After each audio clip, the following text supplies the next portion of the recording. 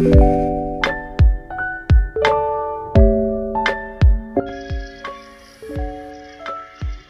good evening again.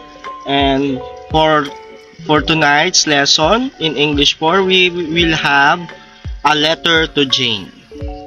Okay.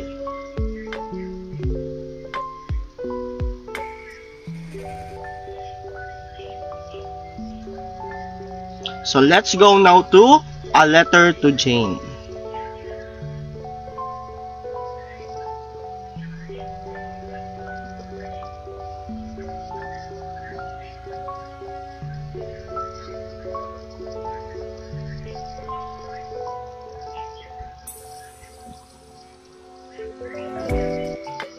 Okay, let's go now to our discussion about a letter to Jane. This letter is all about Jane. Then, what will happen next in this story? So let's find out in this letter. Leandro's father works as sales supervisor in a multinational company. One of the perks of his job is that he gets to travel around the Philippines and abroad.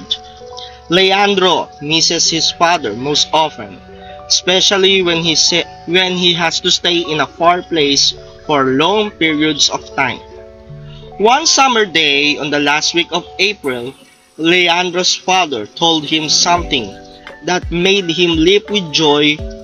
His father will be taking him, his mother, and his brother Leonard to Mindoro Occidental. I think it is Occidental Mindoro. Okay, so I will correct that. That is Occidental Mindoro.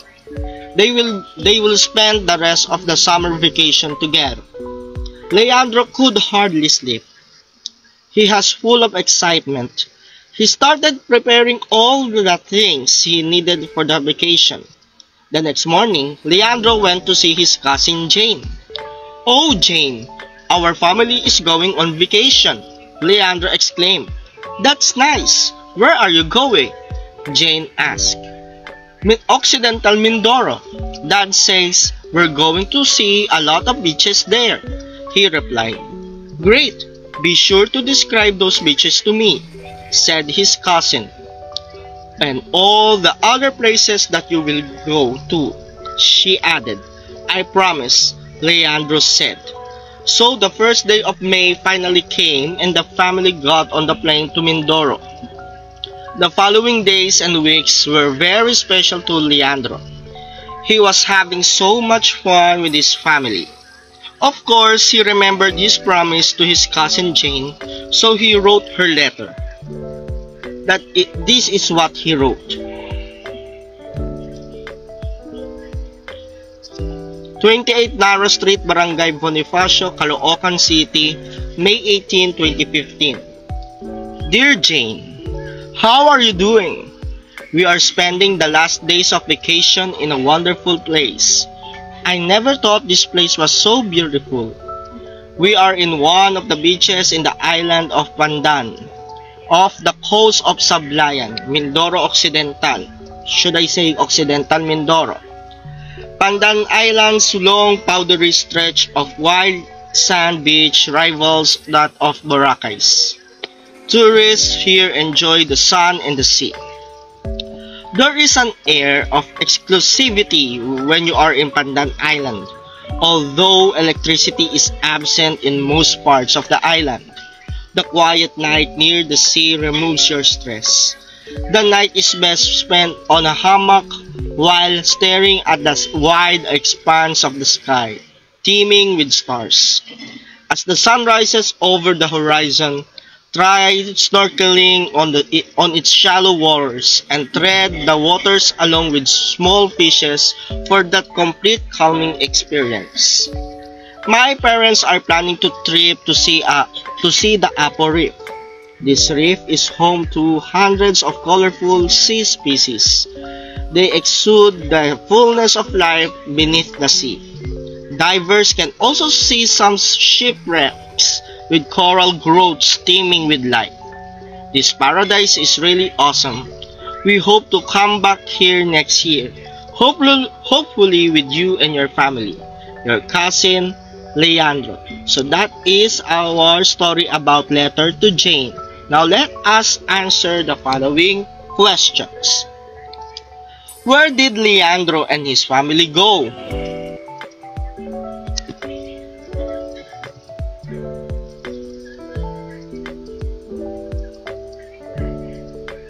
Okay, number 2, what was unexpected of the place?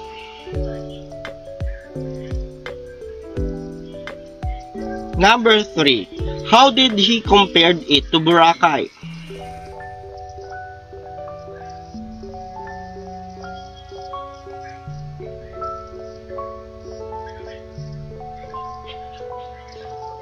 Number 4, what interesting thing can be done at night there?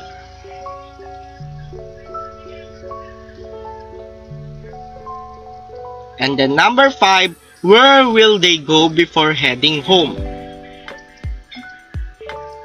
Okay, now let's go to our vocabulary words. So for our vocabulary words, you are going to choose the word from the list that means the same as the underlined word in each sentence. So you are going to write your answers on the line. Okay, number 1. So here's the list. Here's the words list. We have here calm, selectiveness, display, shore, fantastic, stretch, group, field, like, and walk. Number 1. We are spending the last days of vacation in a wonderful place.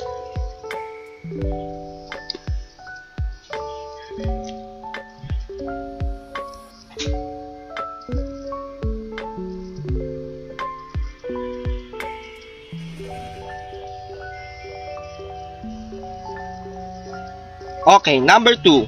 We are in one of the beaches in the island of Pandan off the coast of Sablayan, Occidental Mindoro. So on the underlined word here is coast.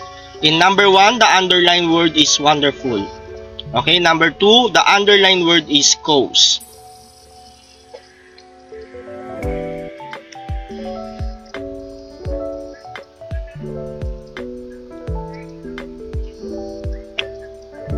Okay, number 3. Tourists enjoy the sun and the sea. The underlined word here is enjoy.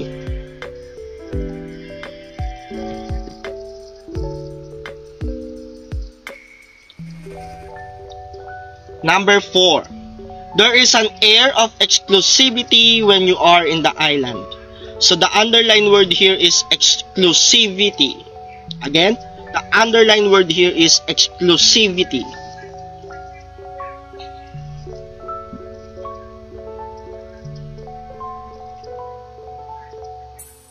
Next, number 5. The quiet night near the sea removes your stress. So the underlined word here is quiet.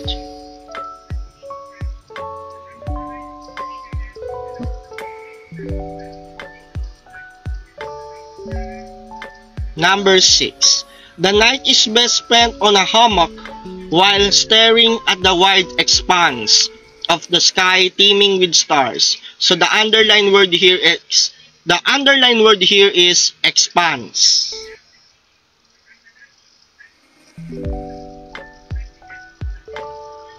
Next, number 7. As the sun rises over the horizon, try snorkeling on its shallow waters and tread the waters along with small fish for that complete calming experience. So the underlined word here is tread. T-R-E-A-D, tread.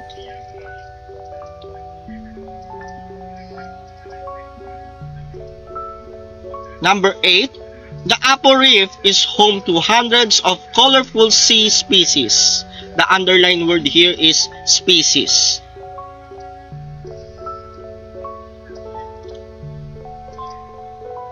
Number 9. They exude the fullness of life beneath the sea. Again, they exude the fullness of life beneath the sea.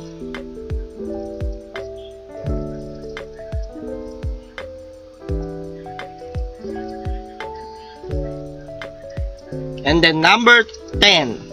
Divers can also see some shipwrecks with coral groves teeming with life. Again, Divers can also see some shipwrecks with coral growths teeming with life. The underlined word here is teeming.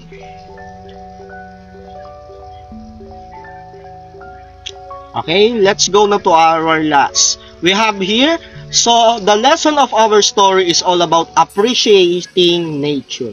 So what is that? Appreciating nature.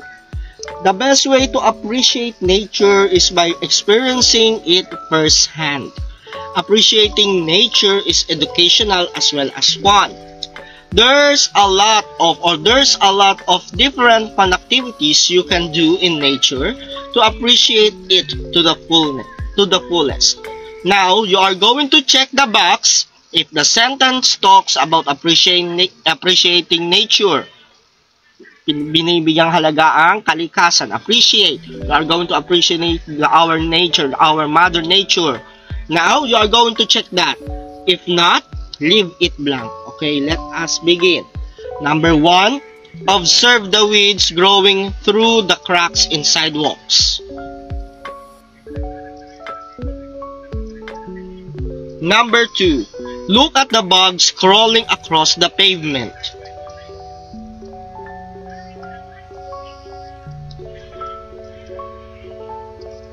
Number 3, pick the flowers along the way.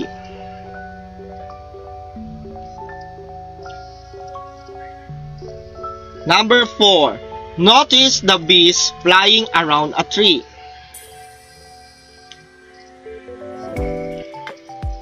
Okay. Number 5, catch some birds. Number 5, catch some birds. Number 6, close your eyes and listen to the different sounds of the birds.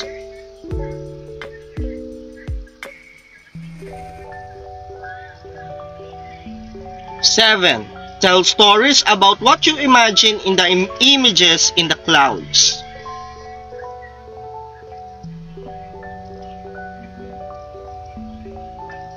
Number 8, find a favorite tree and take a nap under it.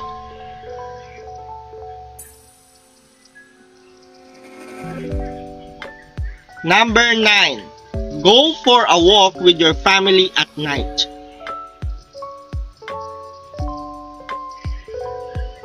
And last one, number 10, notice all the shades of color in nature. Again, so our lesson for our story for today, A Letter to Jane, is appreciating nature. Okay, so that's our story for today and that's it. So, A Letter to Jane.